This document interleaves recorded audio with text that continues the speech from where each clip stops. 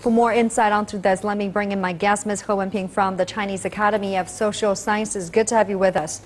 It's been 15 years since the 9/11 attacks, and it seems that Europe has been a new center for terrorism in parts of Asia too. How did terrorism spread globally so quickly? Yes, time flies. So even though 15 years has passed and this anti-terror campaign has been undertaken for 15 years as well, but unfortunately we haven't seen like terrorism has been distinguished or we feel safer than before. Actually, we feel insecure, even comparing with 15 years ago.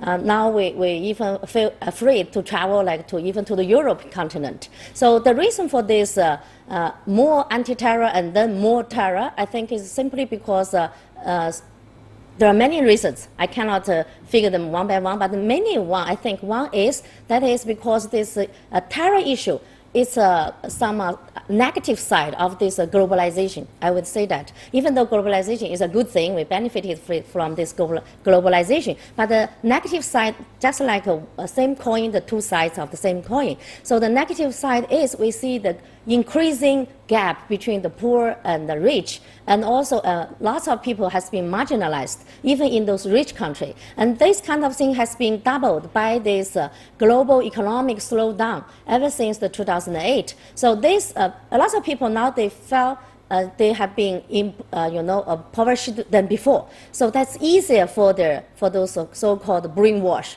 by those extremists or religionists, and also jihadists or some separatists. So they have been brainwashed in an easy way than before. This is one thing. Another is those I think terrorist group, those centers now becoming multi-centered rather than single-centered. Before it's just centered.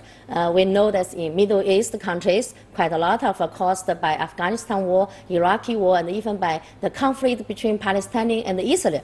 But now it comes multi-centered, even in Africa. Those terrorism can combination with those local, those anti-government forces, those sentiment forces, so this kind of globalization, I should say, quote unquote, those terrorist globalization, and then they got beneficial from social media's help.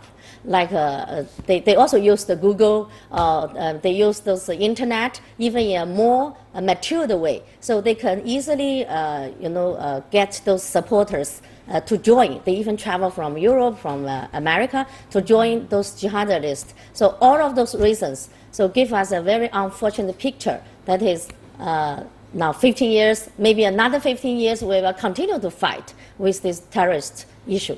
In the fight against terrorism globally, what would you say to critics that are saying that the United States is politicizing the fight against terrorism in Syria, in Libya, in Iraq, and in Yemen? What do you see as the biggest challenges in anti-terrorism war?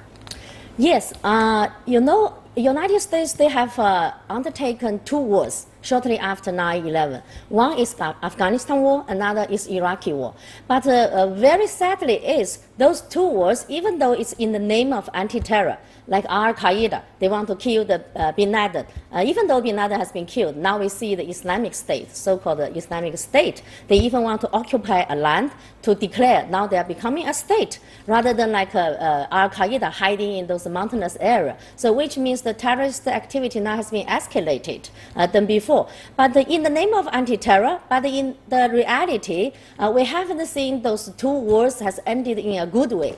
They have destroyed those local authority, like either the Saddam Hussein or like Taliban in Afghanistan.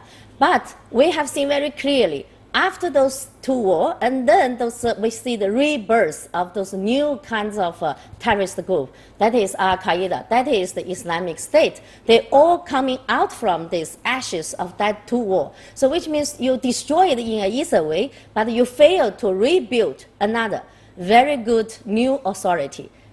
No matter it's the democratic one or new authoritative one, but you failed to build. This is one thing. Another thing is unfortunately, we don't have time. Yes, double standard policy. Thank you. I gotta go. But thank you for your insight, Ms. He.